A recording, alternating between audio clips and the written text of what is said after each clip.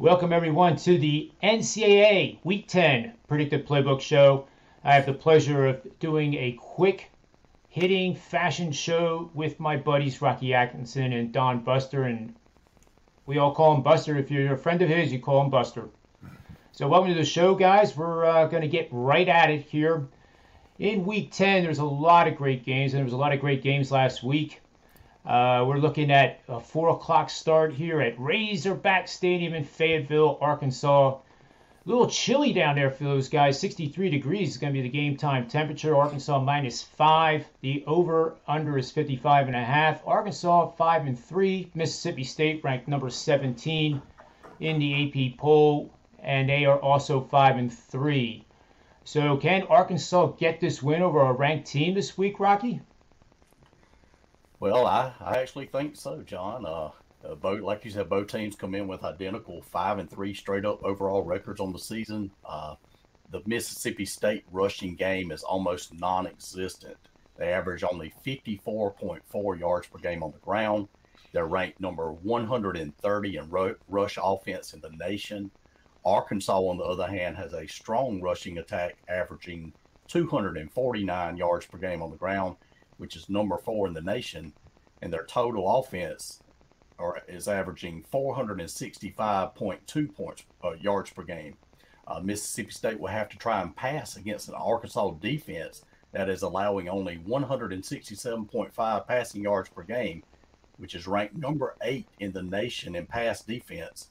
Arkansas puts up big numbers. They score 32.8 points per game overall, 38.2 points per game at home, and they're scoring 39.7 points per game the past 3 games overall, and 35.2 points per game on turf this season.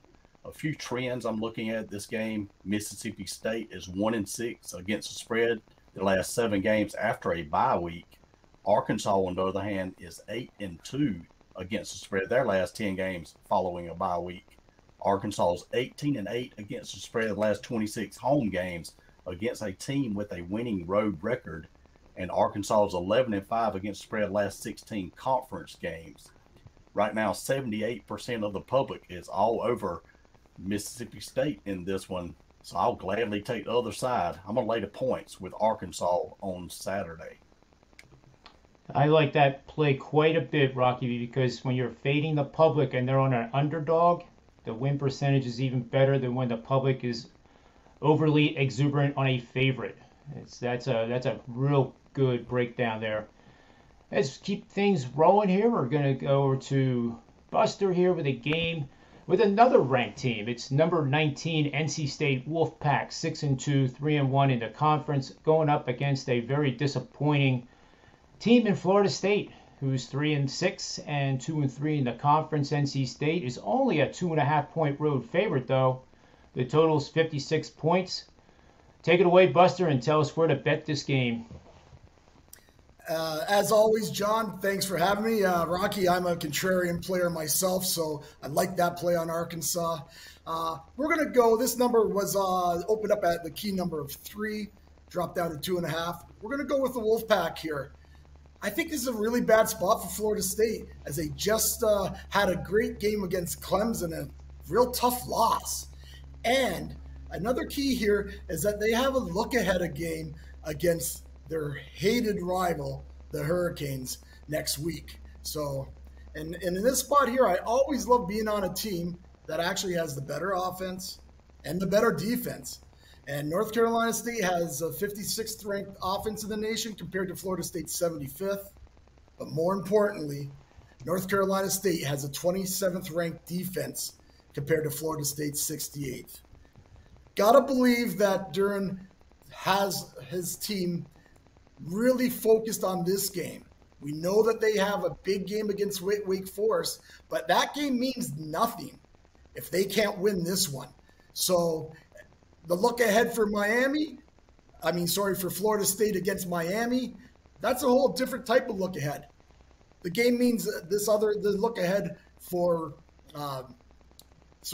North Carolina State here, it's way more important not to look ahead and to be focused for this game. Only laying a field goal, like North Carolina State here, minus the 2.5.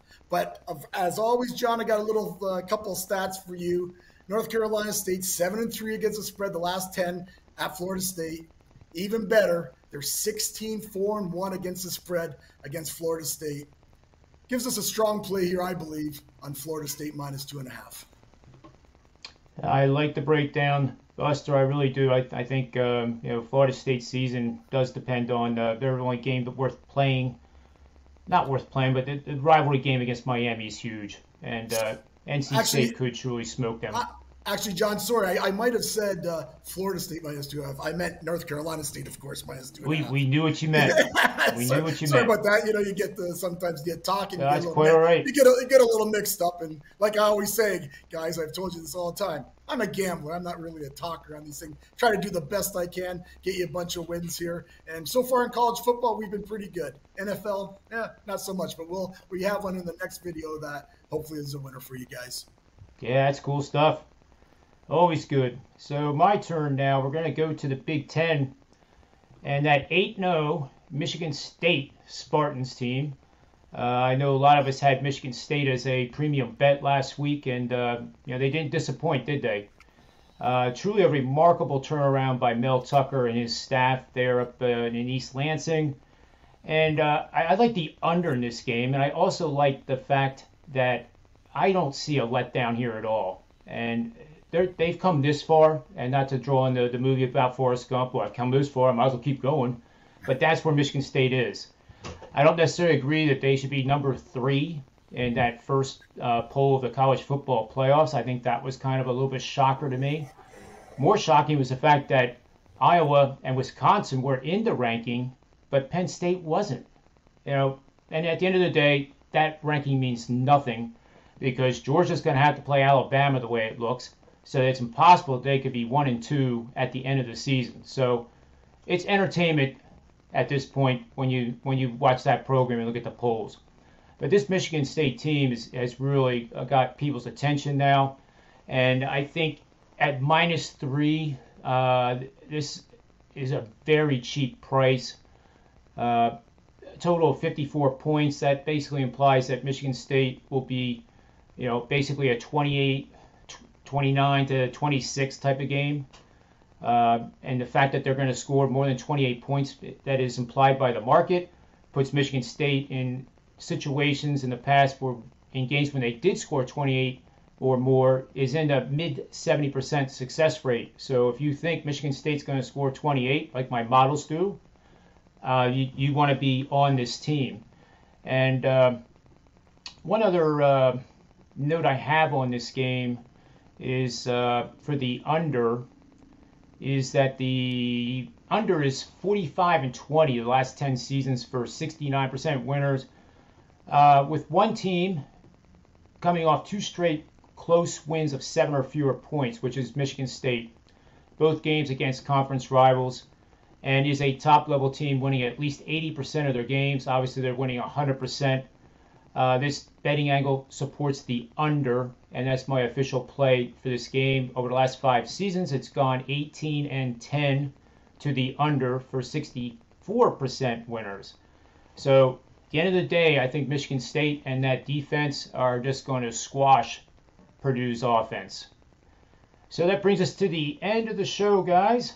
And I appreciate your time. We'll be right back doing the NFL edition of this show. And for Buster, Rocky, and myself, SportsMemo.com and WagerTalk.com, may all the wins be yours. Thanks for watching.